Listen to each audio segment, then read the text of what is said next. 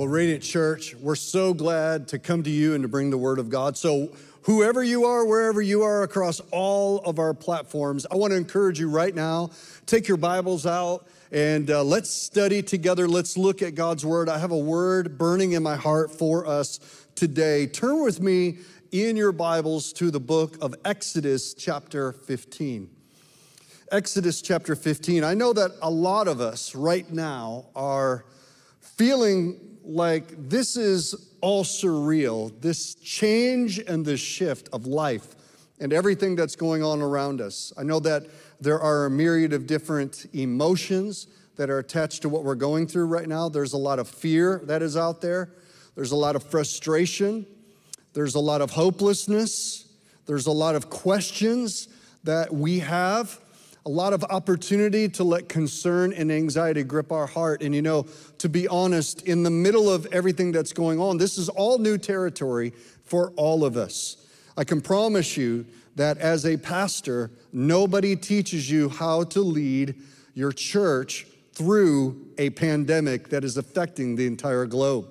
There's no course for that. There's no class for that. There's no blog to read, no podcast to listen to.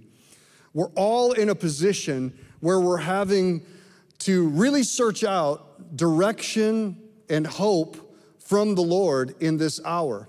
Now, it's really easy for us to check out and to allow the world to dictate for us how we respond. It would be very easy for us to just kind of like be a stick thrown into a raging river and let the current of culture and the media and our emotions just carry us downstream. But that's not what we're called to do. We're called to be people that are led by the Holy Spirit. And I'm praying that and I'm believing that for you. I'm believing that for all of us in this hour and in this season, that there's an increase of the leadership of the Holy Spirit in our life and our sensitivity to His leadership and to His voice. As I have been praying and studying in this time frame, really over the last 4 or 5 weeks, God has just had me anchored deeply in the book of Exodus. Deeply anchored in it because I believe that there are some things that God is speaking both on a global level for the church, but really more importantly for every one of us individually, what God is doing in this hour and what He wants to do, how He wants to prepare our hearts for what is to come, how to face the future, and how to respond to His leadership. And so that's what the series has been about, called Out of Egypt. And my plan, to be honest, was that it would end on Easter weekend. So we did Passover and then the resurrection typified through the Exodus through the Red Sea. I really thought that that was it, but this last week I kept being directed back to the book of Exodus, and there's so much more in the midst of this story of how God brought His people out of Egypt and into the promised land, that I really believe in this hour it is a prophetic pattern for you. It's a prophetic pattern for me and for the entire global church of Jesus Christ. I believe that there is a promised land, there is an inheritance that God has scheduled for us. Call it revival, call it awakening, call it a personal renewal for each and every one of us. But whatever it is, there's also a process that we have to embrace in order to get there.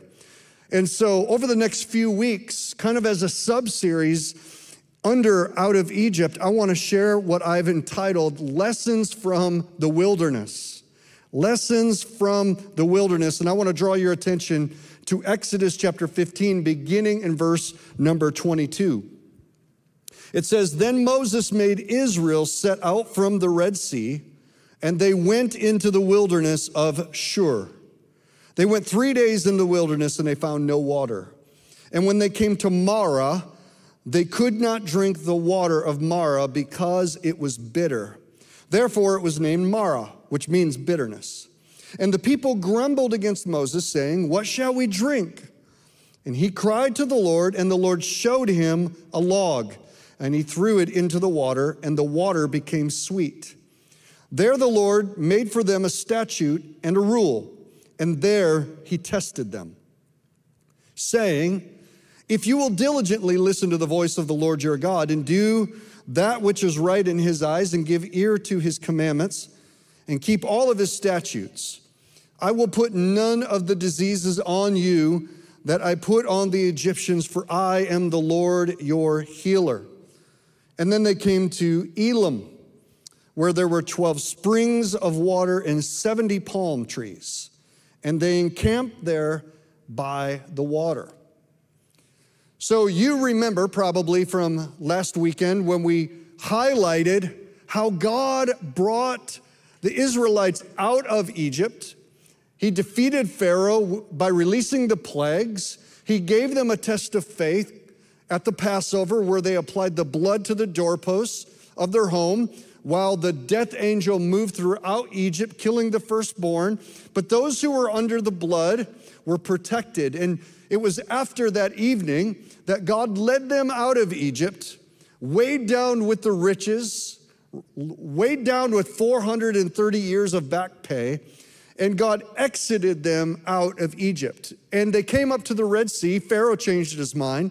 The chariots and the armies pursued them. They turned around. They were pinned in between the Red Sea before them and the mountains and Pharaoh's armies behind them. And it was there that God demonstrated the ultimate deliverance. He told Moses, put your staff over the water. And as he did it, God pulled back the water. And Israel went down on dry ground through the midst of the Red Sea to the other side. When Pharaoh and his armies pursued them, God collapsed the water on them and drowned them and defeated them, and also put a barrier of separation between the children of Israel that he had just delivered and the land of Egypt and their enemies and oppressors that they had just been delivered from.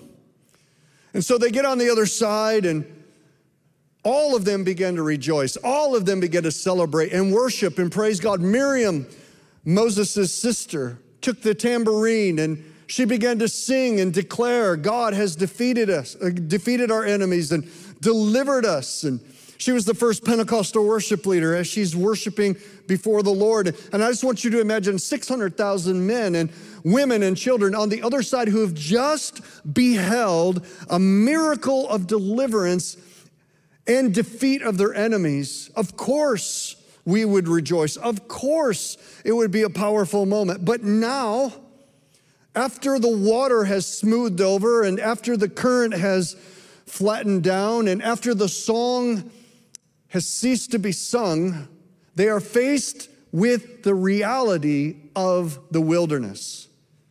The wilderness of Shur. This is where Moses led them into.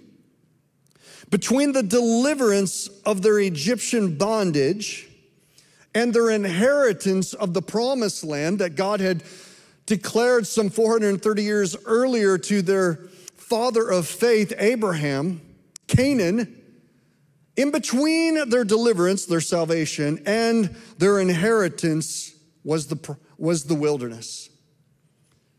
And the wilderness was a place that they did not plan on spending much time. Nobody took into account the wilderness. As they left, they were so worried about Pharaoh that their focus was on deliverance. And now God has saved them, he's delivered them, and now their mindset had been shifted towards the promised land. It should have been an 11-day journey, but instead it became a 40-year wandering. It's because the wilderness was supposed to be a process, an accelerated process to prepare Israel to go in and possess the promised land. But God in his mercy, God in his goodness, would not bring them into the promised land before they were ready. And so the wilderness was supposed to be a waiting room, but it ended up becoming a wandering. For 40 years, they wandered in circles, walking around mountains, retracing their same steps over and over and over and over again. And it was not because it was necessarily God's best, but God was faced with an immense problem with these children of Israel that he had brought out of Egypt. And the problem was this: he could get slaves out of Egypt, but he couldn't get Egypt out of the slaves.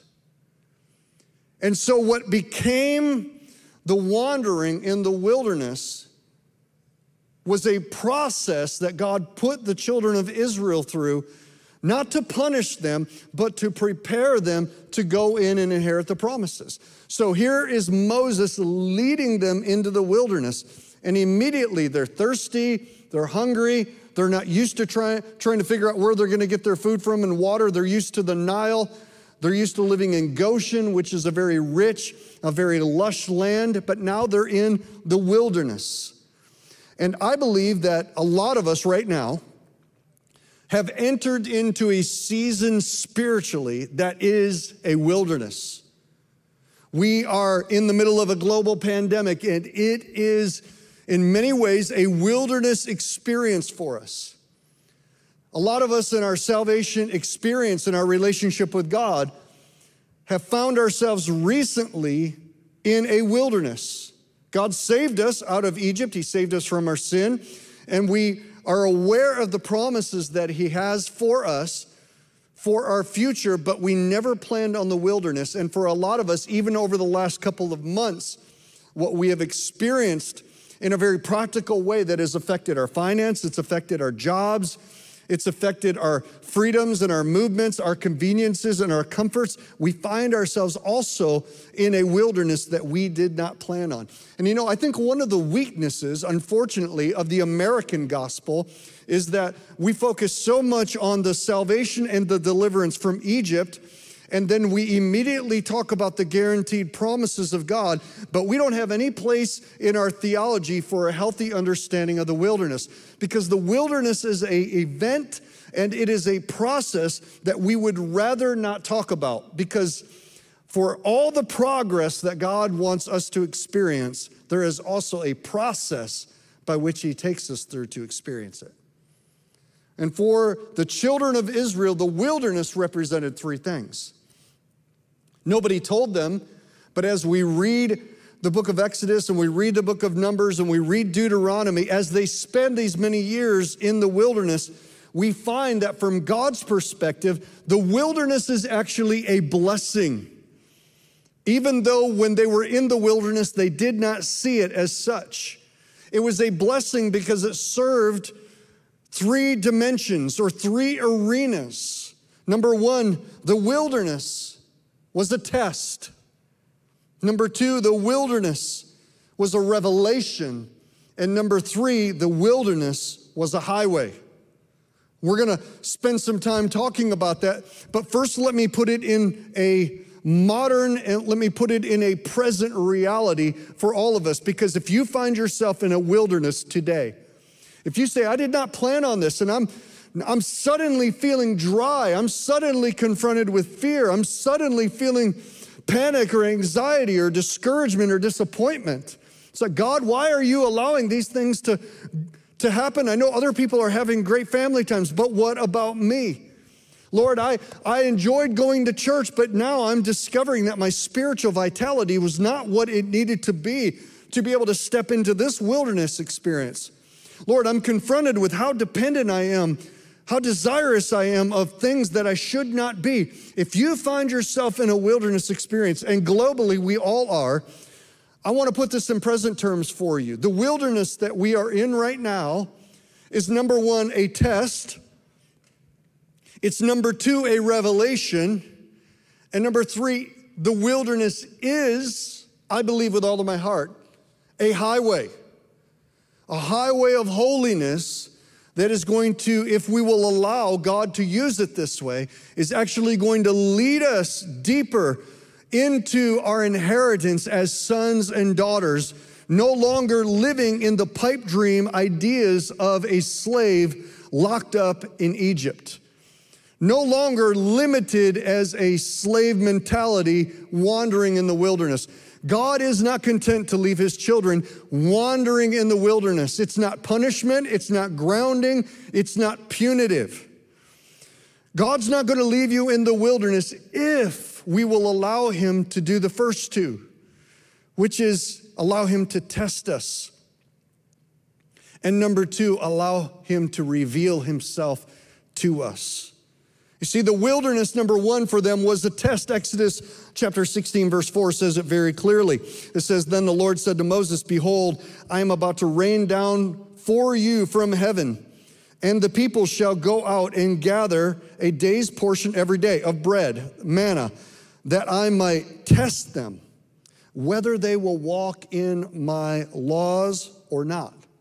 So it was the test of obedience. It was a test of faith. Deuteronomy 8, chapter 8, verse 2, 40 years in the future, when Israel is about to go into the promised land, God says, "And you shall remember the whole way that the Lord your God has led you these 40 years in the wilderness, that he might humble you, testing you to know what is in your heart." You see, God's testing our hearts, whether you would keep his commandments or not. Listen, it's easy to keep God's commandments when the commandments are good, when the commandments are easy, when the commandments agree with us, when everybody else is keeping the commandments. It's easy. But what happens when difficulty comes? What happens when it doesn't make sense? What happens when it costs us something to obey God? It's a test. And for Israel, the wilderness was a test. It wasn't a test of their outward, it was a test of their inward. It was a test of whether they would believe God or not. It was a test of faith. The wilderness was also a revelation. And I believe in the next couple of weeks, we're going to arrive at Sinai, which is where God always wanted Moses to bring the children of Israel anyways. And it was there that God revealed himself to the children of Israel. He had them all gather at the base of the mountain of the Lord, and God came and he revealed himself. Really, the 40 years in the wilderness was God showing them who he was, his goodness, his mercy, his trustworthiness, his steadfast love, his patience. You know what's interesting is the wilderness was not just a place where God tested Israel. It was also a place where Israel tested God. It says that they tested him 10 times in the 40 years. 10 major tests in 10 major different ways where they continually put God to the test. And I'm not talking about in a good way. I'm talking about what God would reveal some aspect of himself to Israel. He would reveal himself in a very merciful and a very loving, inviting way. God's desire for Israel was never just to give them a written code and say, now keep this, and if you don't, you're going to be in trouble. God came to them, revealed himself, full of love, full of joy, wanting to fulfill his promises, wanting them to trust him. The biggest disappointment and the thing that hurt God's heart more than anything was that there was an entire generation that he saved out of Egypt that because of their lack of trust and belief in him, and when I say belief in him, I'm talking about who he revealed himself to be, that actually became a limit and a limitation and a barrier to that generation being able to go into the promised land. An entire generation died out in the wilderness simply because they would not believe God. And I'm not talking about some faith mentality that said, you know, God's saying, here's the formula and you didn't keep it, and here's the confession and you didn't say it, and here's my word. And you know, I'm not talking about some cold, callous, formulaic relationship. I'm talking about the kind of trust and the kind of faith where God says, look, what more do I have to do to show you, to prove to you how much I love you, how much I'm for you, that you can trust me? How many times will you put me to the test? And ultimately came to the point where God said, this generation will never be able to go in because of the hardness of their heart and their slave mentalities. Listen, never let it be said about us, any of us, that in our relationship with God, we're saved from our sin, but we're not able to step into our purposes and grow into maturity because the limitations of our own belief system keep God at a distance. The wilderness was a test, but the wilderness was also a revelation. God's desire was that the wilderness ultimately would become a highway. A highway, just as it says in Isaiah 35, that in the wilderness, God would create a highway that would be called the highway of holiness. What does holiness mean? It means to be set apart unto God. In the wilderness, what was God doing? He was taking them on a physical journey, literally from one place through the wilderness into the land that he promised Abraham, Isaac, and Jacob. But at the same time, he was taking them through a spiritual journey. He wanted to develop holiness in their hearts, which means set apart for God's purposes, set apart for only him, to be a kingdom of priests and worshipers of God that were distinct and separate, that didn't get wrapped up in idolatry, that were not bound by the immorality of Egypt, that were not attracted to the gold and the silver of the world around them, but they were focused on the presence of the Lord. That was their inheritance and that was their portion. See, God wasn't looking for outward holiness. He wasn't looking for them to just do the right things outwardly. He wanted to see an inward change of their heart. And so the wilderness became a highway by which God changed their hearts and prepared them to go into the promised land. See, the Exodus in the wilderness, and the way that God took Israel through the wilderness, it was not the most direct route. There was a much quicker route that they could have gone via Gaza, up along the Mediterranean Sea and right into the land. But God did not take them on the most direct route. He did not take them on the shortest route. He didn't take them the easy way. But he took them the right way, the way that would produce holiness in their life. I've got a GPS watch on, and Jane and I like to go for walks, and we kind of have a route that we do. And we do this particular route because it has hills and because it goes on campus of Western Michigan University. It goes through our neighborhoods, and we kind of have it down pat. And so when you do this route, you kind of walk this way, then you go up a hill, and it's not the easiest way. There's an easier way that we could go, but we do this course because as we go up the hills, we're developing endurance and strength. We go this way because there are some things that we want to see and we want to pray about. We go this course intentionally. It's not just about efficiency, it's about intentionality. And the course that you are on right now in your life may not seem like the easy way. You may be looking at your life right now and going, God, I thought I was supposed to live the blessed life. I thought you were all about giving me abundant life. Listen, the abundant life is not equivalent to the easy life. He's looking for holiness, for God-likeness, for Christ-likeness to be formed in us. And it's not always looking for the straight line between where you are and the promises of God. If God were not kind, if God did not care, if God was not all wise, he would just give you everything that you wanted right now. But he knows that the weight of the inheritance, the weight of the blessing is oftentimes heavier than the strength we have developed to hold it. So what does God do? God takes us on a journey through the wilderness.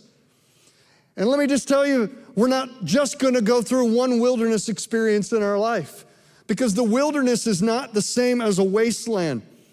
The wilderness is God's gymnasium to develop the spiritual strength and endurance of his people, so that when we do arrive in the promised land, when we do come out of a pandemic, when we do go back to work, this current wilderness that we're facing, that we don't go back the same.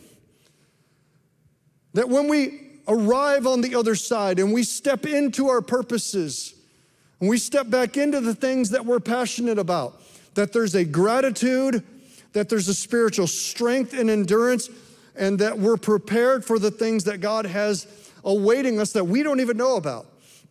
You know, the Bible says, eye has not seen, ear has not heard, nor has it even entered into the heart of man what God has prepared for those who love him. Well, let me just tell you, if you are in Christ Jesus, God loves you. And it may not seem like it right now, but he has things prepared for you in your future. that you can't even imagine, that are going to be filled with blessing, that are going to be filled with joy, that are going to be filled with life. But to get there, the highway is not the easy way.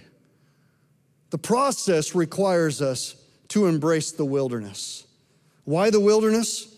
Charles Spurgeon, the great preacher, prince of preachers, when speaking about the testing of our faith, said this: "No faith is so precious as that which lives and triumphs through adversity."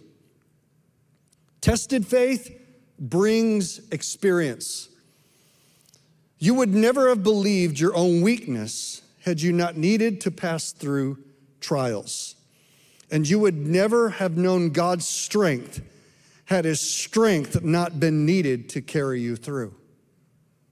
I'll tell you what, that's the promise of the hour. You see, the reason why God allows us to go through the wilderness is not what you think. The reason why God takes us through the wilderness, natural difficulties, and I'm not just talking spiritual things, I'm talking about natural difficulties, just like the wilderness. Think about the wilderness. The wilderness had always been there. God did not particularly craft the wilderness of Shur for that particular moment in order to spiritually test Israel. It was a physical, geographical existence. It already existed. But God led His people into that natural environment. He led the children of Israel through a natural difficulty in order to develop a supernatural endurance. And you and I are facing some natural difficulties. God did not craft COVID-19 and deposit it into the world, but you and I live in the midst of a fallen world in which viruses, sickness, disease, and death is still a part of our real existence and our life. There is coming a day when Jesus will come and make all of His enemies our footstool, and He will put away sickness and disease. But in this current reality where you and I live, this is the result not of God's creation, but of man's rebellion. But even in the spite of that, God oftentimes will lead us through difficulties that are natural in their orientation. Listen, God did not do this so that your business could feel as if it may fail. God did not craft this situation so that your bank account would intentionally run out of money. God did not put you in this crisis or in this moment so that your body could succumb to a disease.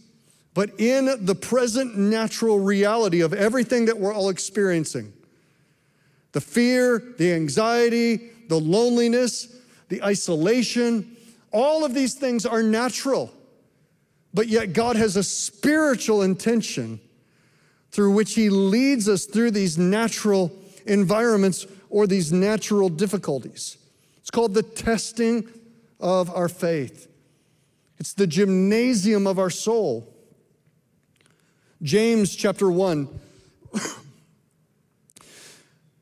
James, the brother of Jesus, speaking to Christians, says in verse number 2, "Count it all joy, brothers, when you meet various trials of various different kinds, for you know that the testing of your faith produces steadfastness," or patience, endurance.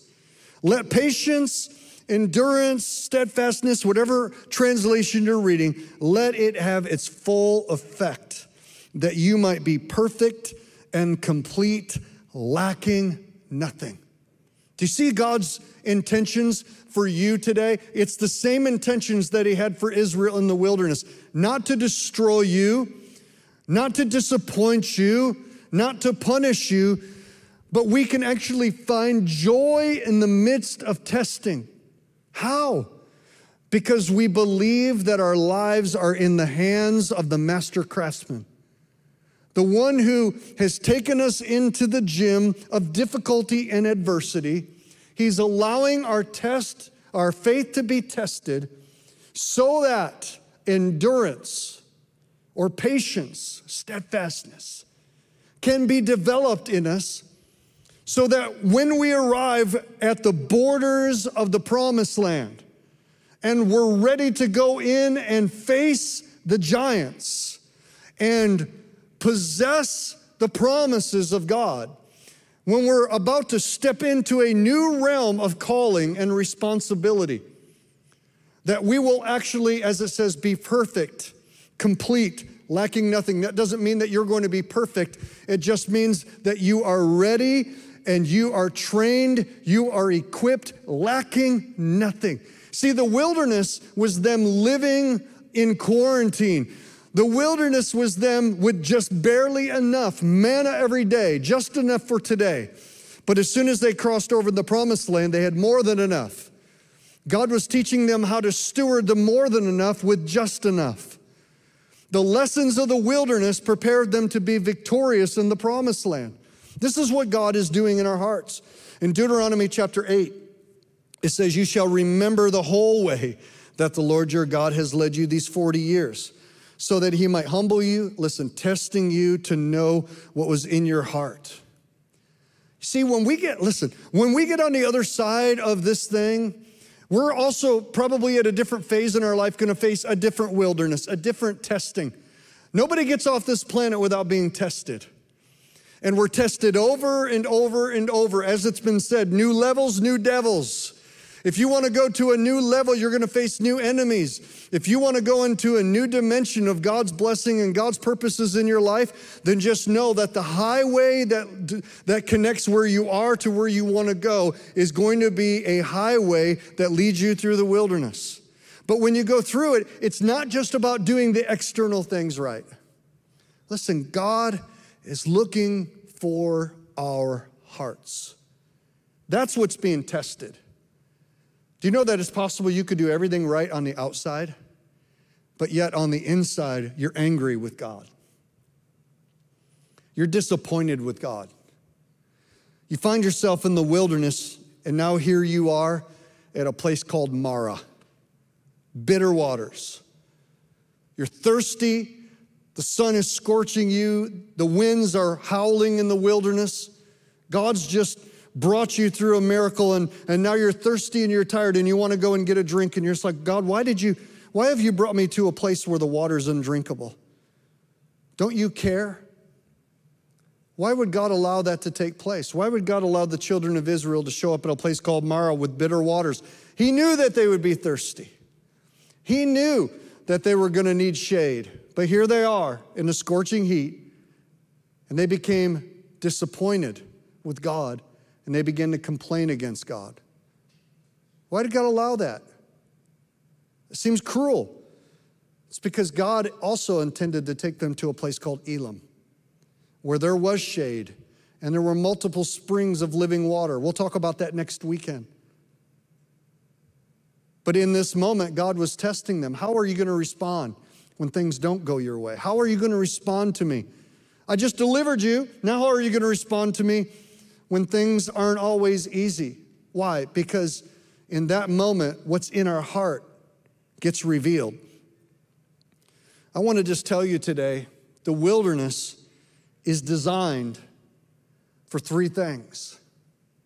It's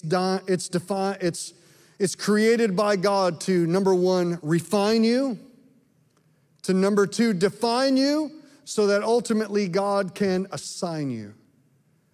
It's God's way of refining us. Even Jesus went into the wilderness. He went and he was tested not for 40 years, but for 40 days. And the devil came and tempted him. He too was thirsty. He too was lonely. He too was hungry. He also was under spiritual attack. But after he went through the wilderness, it says in Luke 4, verse 14, that Jesus returned in the power of the Spirit to Galilee. You see, the wilderness was there to refine. The wilderness is not God's attempt to destroy you or to punish you. The wilderness is God's crucible to remove the dross of slavery mentalities out of us. This is what God was doing with Israel. You see, think about this for a second. They had been slaves in Israel for 400 plus years. 10 generations Waking up every single day being called, hey you, slave. They didn't get to plan what their day was going to look like. They didn't get to choose their career. They didn't have freedom of thinking beyond just waking up,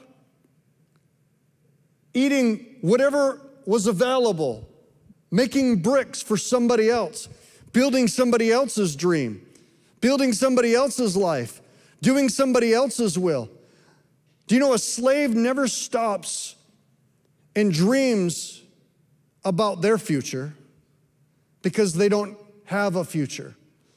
A slave doesn't think about their inheritance because there isn't anything to inherit. A slave only knows that what is awaiting him is death and the crack of the whip and the stripes on their back, pain, disappointment, and being told what to do. And now God has delivered these slaves whose mentality has only been shaped by Egypt. And they find themselves in the wilderness, and God is calling them sons and daughters.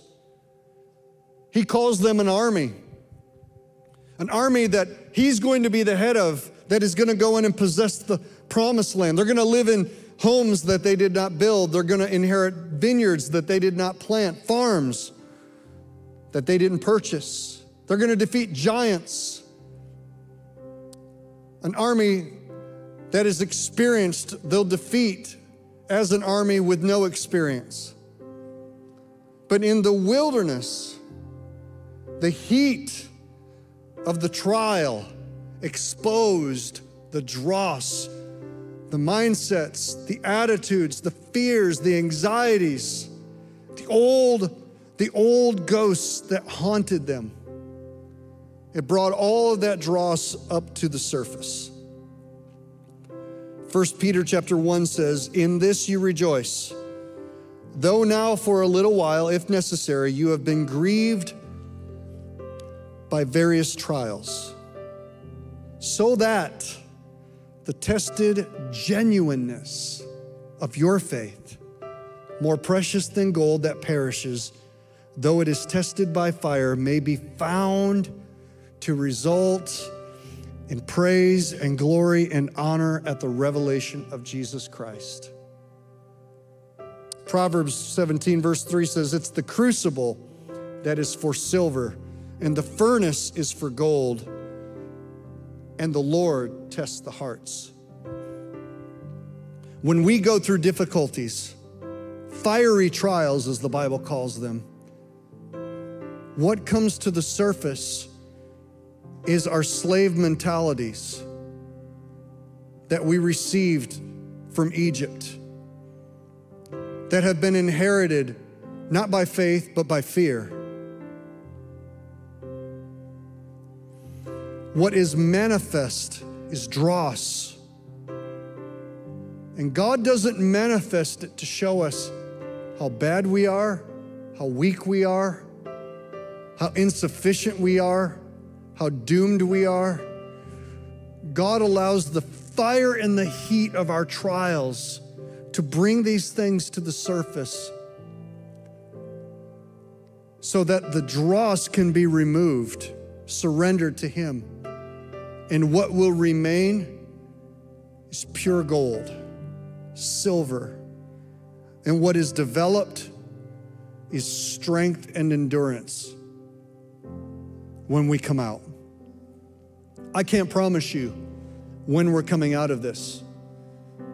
I can't promise you what everything will look like on the other side. Listen, I can't promise you that your marriage that right now you're praying and contending for, I can't promise you that it's going to be reconciled. You've been praying for your spouse who walked out and left you. I can't promise you that. I know this. I know that the fervent, effectual prayers of a righteous woman or a man avails much. But I know that God has given us free will and we can't always determine those things. But here's what I know.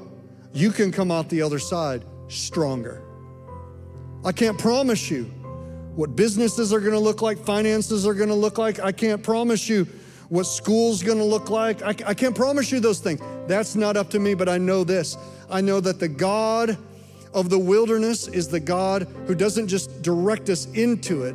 He actually goes into the wilderness with us, and he leads us through it, and he's bringing us out the other side. And when we come out the other side of it, his intentions and purposes is not that the wilderness will be our grave. It's that the wilderness will become our off-ramp that leads us right into his promises, his inheritance, and we will be strong sons and daughters as a result of it. He's leading us out of Egypt. He's strengthening us. I believe he's doing it all over the globe. He's raising up a praying church that prays once again. He's raising up faith-filled believers that believe once again. He's not satisfied to allow the dross of Egypt to remain in our hearts. He may not have caused this hour, but let me promise you, God will never waste a good crisis. He will never allow us to be ruined in the wasteland. He will always use the wilderness as a highway, taking us someplace. God is here. God is in our midst, and he can be trusted. He can be trusted. Wherever you're at, whatever platform you're watching from right now, whoever you are, I want you to just bow your heads with me wherever you're at. It's not about me seeing it. It's about you blocking everything else out in this moment and putting your thought and your heart on the goodness and the presence of the Lord. He sees you. He's with you in this moment right now. He is with you. You are not alone. He's with you. There's no need for fear, shame, guilt, condemnation. He is with you. He can be trusted. I want to pray right now for every single one of us, thousands of us, doesn't matter where we're at, but God knows each one. And I believe that he wants to move in our lives, move in our families. Will we trust him? That's the question. Heavenly Father, we thank you that you're not just the God of the mountaintops. You're not just the God of our victory, where we sing, the horse and our rider are thrown into the sea. You don't just show up on Victory Day. Lord, you're the God in the wilderness. You're our Father through our trials. And you never leave us and you never forsake us. Lord, today, would you break off old mindsets, slave mentalities, attitudes, beliefs, limitations that keep us from trusting you and obeying you. Lord, today, would you fill our hearts with hope, faith, and joy, even in the midst of our trials. Count it all joy. Even in the midst of the wilderness, you're the God of all hope. And we trust you, Lord, that even as the temperature is turned up in our lives, it's not there to destroy us. It's there to reveal us. And it's there to reveal you as our good God, our Heavenly Father. Lord, I'm praying for an infusion of faith, hope, and trust, that we will respond in this hour, not out of doubt and fear and unbelief and get shipwrecked in the wilderness, but Lord, faith will rise, strength will rise on the inside of us, prayer will rise, hunger will rise, thirst will arise. Lord, that you will reawaken our hearts, fill us with passion once again. Lord, that you will not be, and Christianity will not just be some book on our shelves that we pull off to have a good moral, therapeutic idea that somebody's looking out over us, but Lord, it will be a personal, thriving, living relationship with Almighty God. Walks with us and talks with us and leads us. Lord, I'm praying this today that you would flood our hearts with joy. Lord, some of us, we need to surrender to you, Jesus. We need to give our lives to you. We need to just say, Jesus, I need you. I need a Savior. I need a leader. I need a rescuer. Jesus, I believe you are the Son of God. Come into my heart. Save me. Forgive me. Some of us have already done that, but we've walked away as prodigals, gone after the things of the world, but today we're coming to our senses and saying, I need to get back. Lord, today, rescue us. Many of us, Lord, we've been following you, but this is a whole new level, a new test, a new trial that we didn't expect, but here we are. God, today, strengthen us, make us stronger than we've ever been before. We believe you are here.